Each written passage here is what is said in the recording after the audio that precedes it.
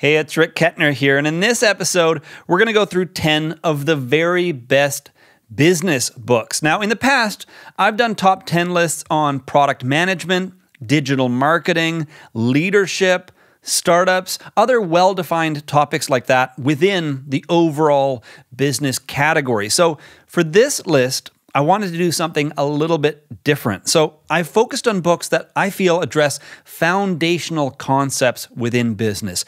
Each of these books covers an important issue that comes up over and over again in business. So if you're a founder, if you're a CEO, or if you're an investor, or really anybody else interested in understanding and addressing important recurring issues in business, then this may be the perfect reading list for you. Now, if you are interested in product management, digital marketing, leadership, or some of the other topics that I've tackled in the past, I'll include links to those in the description box down below so you can check them out afterwards. But for now, let's dive into the list, beginning with The Lean Startup by Ries.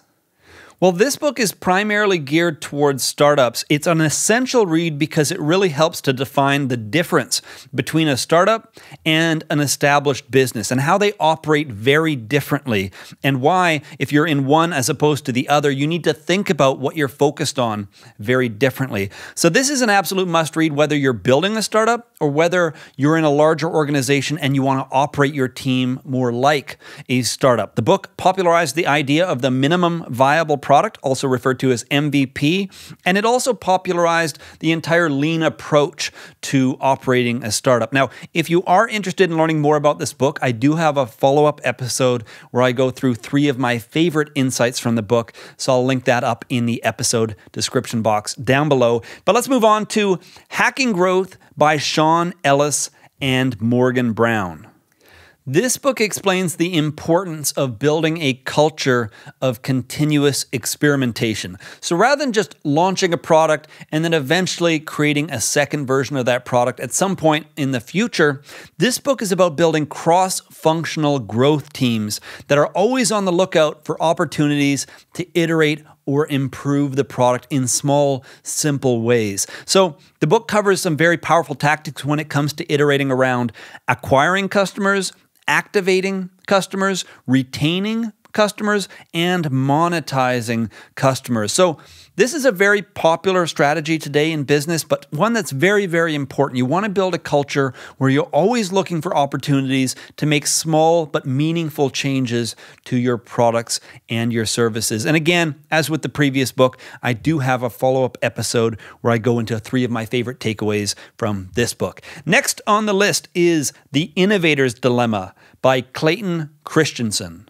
This book explains why great businesses often fail in the face of disruptive innovation. Now, it's not for reasons you might suspect, including bureaucracy, arrogance, poor planning, short-term investments, or any of the common issues we associate with large established businesses suddenly falling apart. Instead, this book is really focused on why really well-run businesses, great, successful businesses, often respond poorly to innovative new technology, and what these businesses can do differently to avoid the fate of being overrun by an innovative startup. So whether you are in a startup that's looking to disrupt an established business, or if you're in an established business and you're looking to avoid being disrupted, I highly recommend that you check out this book. One of the most influential books of all time in the business category, so just an absolute must read. Next on the list is Start With Why by Simon Sinek. Today, more than ever, it's very important that you have an underlying reason why you are in business. You want to have a clear purpose that goes beyond simply making more money or dominating your product category. And one of the reasons why this is so important is because many of the most talented people today that are coming up from the next generation are far more driven by purpose and having an impact in the world than simply earning more money or gaining some new title or some of the things that have been more important to employees in the past. And in addition to this, Customers out there are far more selective in terms of the businesses that they interact with, and they're far more loyal to businesses that have a clear underlying purpose, especially one that they personally align with. So for these reasons and many more, having a clear purpose in your business allows you to attract great talent. It allows you to attract and keep loyal customers. And just personally, for anybody in the business, including yourself, it's more inspiring and motivating to work on something when you know there's an underlying purpose behind it that goes beyond simply making money. So just an absolute must read if you want to get clear on the purpose behind your organization. Next on the list is Crossing the Chasm by Jeffrey A. Moore. This book is about how to market and sell disruptive products, the kinds of products that require that users change their behavior in some meaningful way in order to adopt them. Now, the reason why this book is so important, even though it focuses on marketing and sales and that sort of thing, which might be kind of considered outside of the scope of this list, is because this book explains the different kinds of customers that you're almost certainly going to come into contact with if you're in business for any amount of time. So for example, among several different groups, I'm going to tackle two of them here for you. Number one, early adopters, a relatively small portion of the overall market. These kinds of customers, they value new things. They like trying new things. They're open to trying new things. And in fact, they embrace trying new things. On the other end of the spectrum, or at least further down the spectrum, you have pragmatist mainstream customers. These customers do not want to try new things. They don't like change for change's sake. They want proven solutions. They want to buy the kinds of products and services that other people like them have already bought, have already tried, and have already accepted as kind of the standard in their marketplace. So very different values. And this group is much, much larger in terms of the overall pool of customers that you can sell to.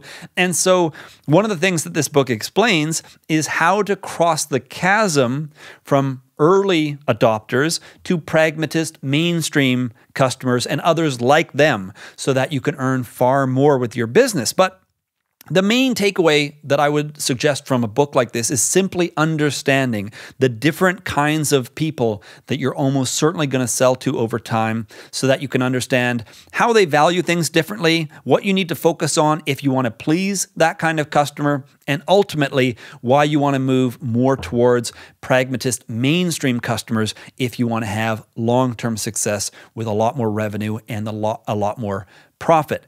Let's move on to The 22 Immutable Laws of Marketing by Ries and Jack Trout. This is one of my all-time favorite business books. It explains the power of positioning. And the idea here is you want to create an association between your product category, whatever category you're in, whatever market you're in, and your specific brand, so that whenever somebody thinks of that category, they automatically think of your brand. So for example, if I mention a category like fast food, you almost certainly think of a brand like McDonald's. Or if I mention streaming television, you might think of Netflix. If I mention search engines, you might think of Google.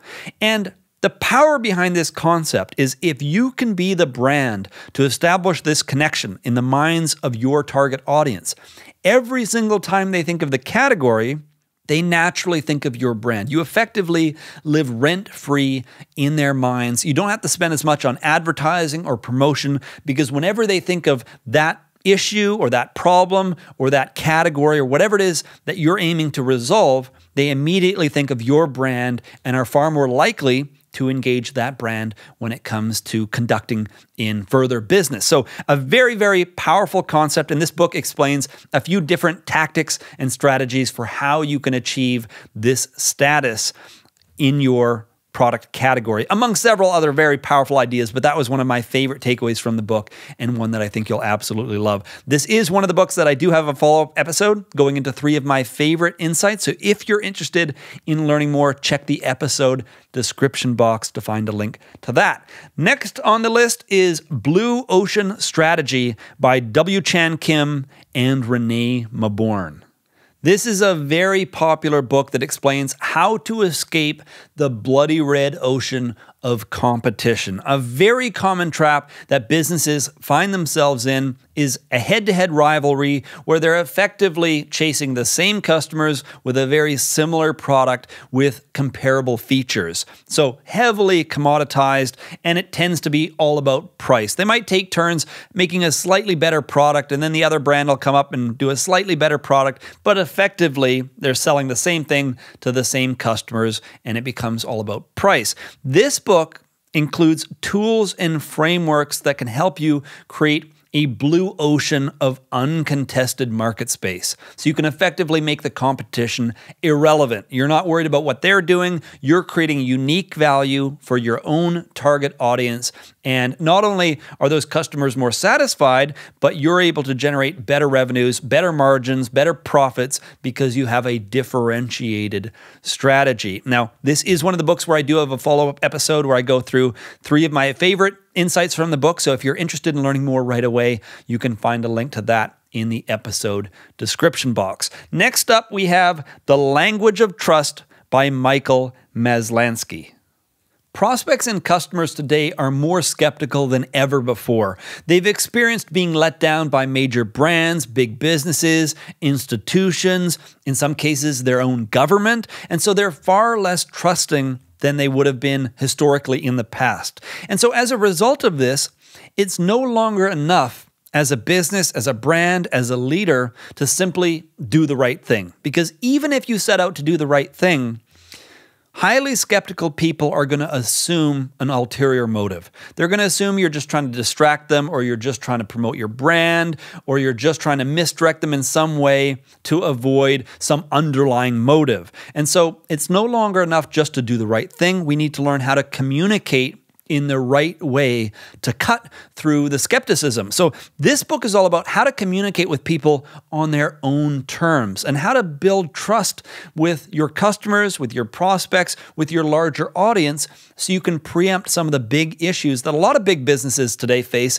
when they have like a social media firestorm or something like that. And that's kind of the goal here. We need to build trust with people, not only doing the right thing, but communicating in the right way so all of that can be much more effective. An absolute must read, in my opinion, and one that I do have a follow-up episode where I go into more detail. Next on the list is Friction by Roger Dooley. It's very helpful to look at your entire business through the lens of friction. And what I mean by friction is you want to identify anything that's causing confusion, uncertainty, maybe introducing extra steps that are required to complete something. This can be related to your customers and the entire customer journey, everything from buying your product, receiving your product, using your product, maybe even recommending it to family and friends. You want to look for points of friction. Anything at all that makes it difficult for them to take a desired action or to move forward in the customer journey. And you want to find ways to streamline that process, to make it easier for them. And likewise, you want to apply the same lens to your own internal business operations, making life easier for your employees, for your team, for your managers. You want to look for any opportunity at all for where you can eliminate uncertainty, reduce confusion, anything like that, eliminate steps. You just want to make life easier for both your customers and your team, because one of the number one reasons why highly valued members of the team ultimately leave an organization is because of burnout that is often caused by these kinds of points of friction, where tasks are unnecessarily complex or unnecessarily repetitive, and if you can streamline these processes, they can focus more on what they love to do and creating more value for your customers. Next on the list is Measure What Matters by John Doerr.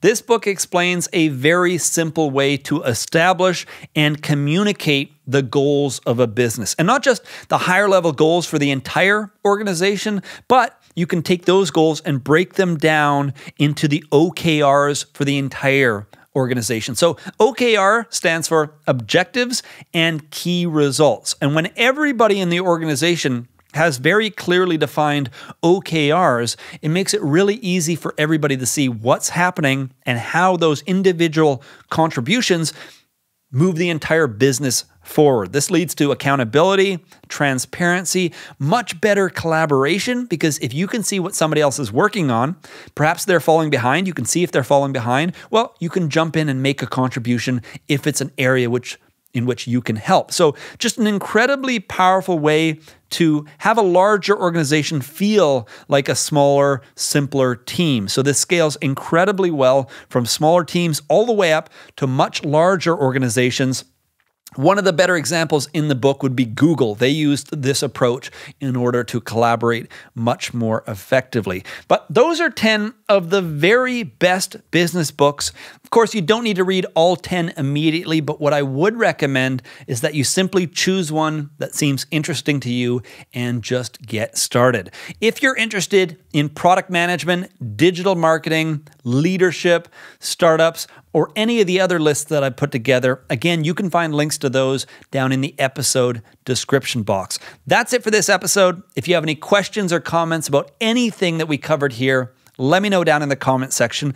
If you're listening to the audio edition, I'll include a link in the show notes that'll take you over to the video edition where you too can participate in the comment section. If you're interested in more content like this in the future, I recommend that you subscribe or follow my updates on social media so you don't miss out on future episodes. Thank you for tuning in, and I look forward to connecting with you again in a future episode.